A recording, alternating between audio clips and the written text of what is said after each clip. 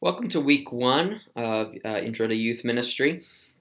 As I mentioned in the intro video, we're going to start out this course by focusing on the NSYR, the National Survey of Youth and Religion, and responses to it and kind of what it says about the changing landscape of American religion.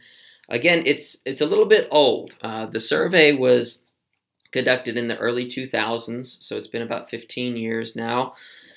And all of the people who were interviewed in this survey would now be at least in their 20s, some of them even in their early 30s. So it's a little bit outdated, but the reality is that what this survey found is that youth religion in the early 2000s was really, it was different than what people expected. The expectations going into this survey were that they would find that teenagers were rebelling against the religion of their parents.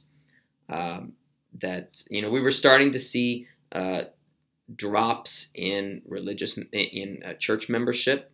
We're seeing denominations are in decline, and that has actually picked up since then. And so the expectation was we're seeing teens who are abandoning the faith of their parents. That is actually not what they found. The NSYR found that, by and large, American teenagers believe and practice what their parents believe and practice.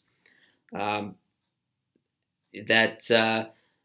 what that means, now that does not mean that they were all super pious. Actually, what the NSYR found was that on the whole, American teenagers are very inarticulate about faith and not very knowledgeable about their own religious traditions. And in fact, what they concluded was that the dominant religion among American teenagers could not actually even be described as historic Christianity or any other religious tradition. It was actually something, they had to come up with a new term for it.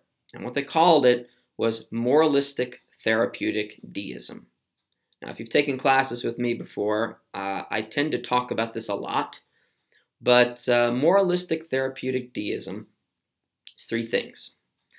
Moralistic means that they believe that the main goal of religion was to teach people to be good. And in fact, not even good, nice. Kenda Creasy Dean calls it the cult of nice. That the main purpose of religion is to create nice people.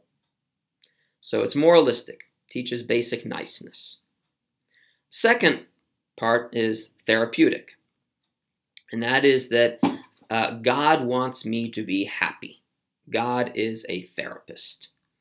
And so their view of God was that it's sort of like a doting grandparent mixed with Santa Claus.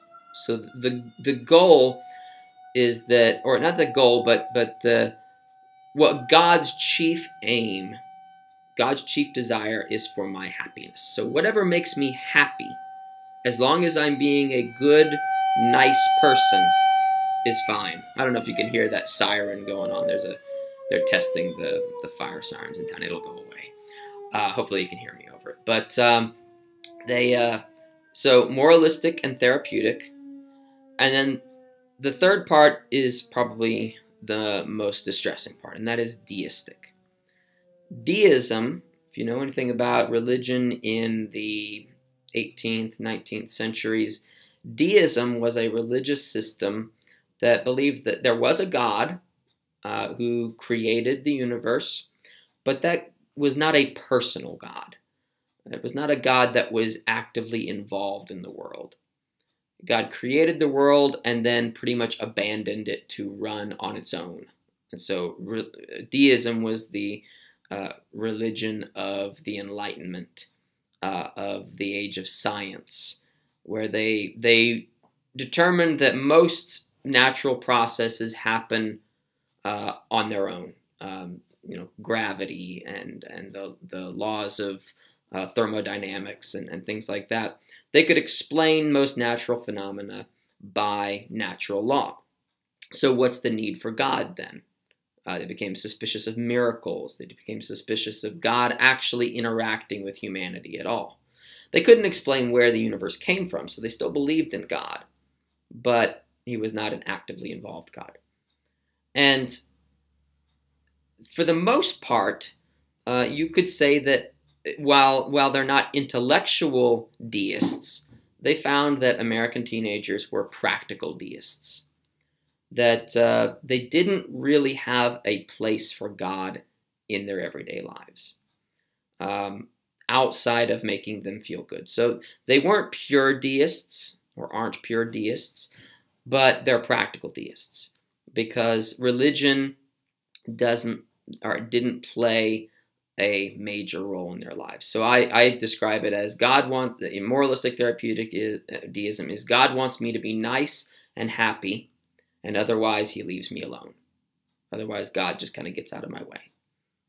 So what they found in the NSYR actually was not a rebellion against religion, but an apathy toward it. They found that teenagers had no animosity toward religion, but that it didn't play a major role in their lives. They believed in God, but they were not particularly observant. And this kind of goes hand in hand with another phenomenon that we've seen in American religion in the last 20 years or so, that's sometimes called the rise of the nuns.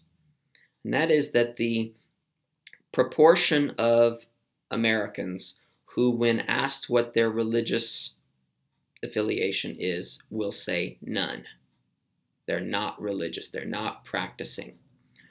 Now, most of these people are not atheists. It doesn't mean that they don't believe in God. It means they don't affiliate with organized religion. They believe in God, but they see little need for church or little need for organized religion. Because again, the basics are, God wants me to be nice and good, God wants me to be happy, and otherwise, God pretty much leaves me alone. He might help me out when I, need something, but there is very little in the way of expectations. So they go hand in hand, I think. And actually, the rise of the nuns is exactly what you would expect, given the fact that we have moralistic therapeutic deism. But the thing about moralistic therapeutic deism is that it's not new. It's just recently documented. But they found that, again, most American teenagers were just copying and staying faithful to the religion of their parents. So moralistic therapeutic deism, in my opinion, has been the dominant American religion for at least 2 generations, maybe even 3. I think you can go back probably to the 1960s, and I think you start to see this develop, which is, interestingly, the 60s were the peak of mainline Protestantism in America. In the late 60s and then into the 70s, all of the mainline Protestant denominations began to decline. And so, but actually, that was from a major explosion after World War II.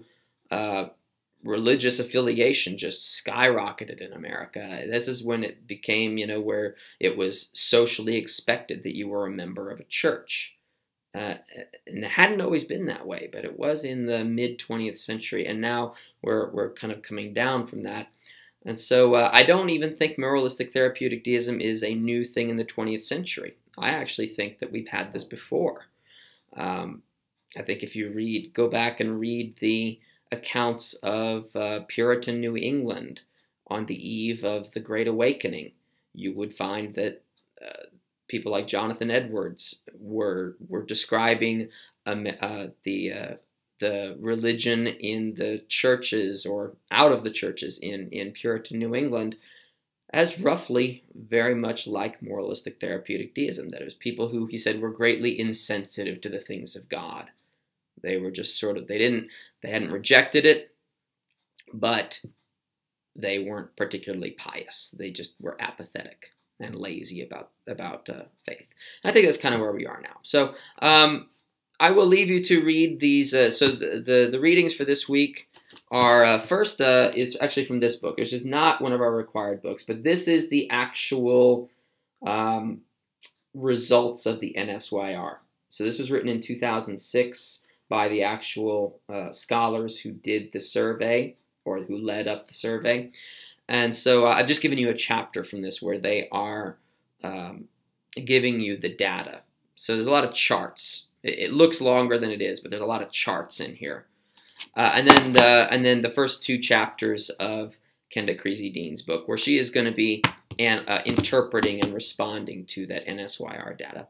So, and then make sure you do take a look at the discussion question, which is going to be responding to the NSYR findings, whether you agree with their assessment, because actually one of the things that Dean notes is that when she interviewed teenagers and shared with them the findings of this survey, some of them were actually offended by it and did not think that that was an accurate representation of American teenagers.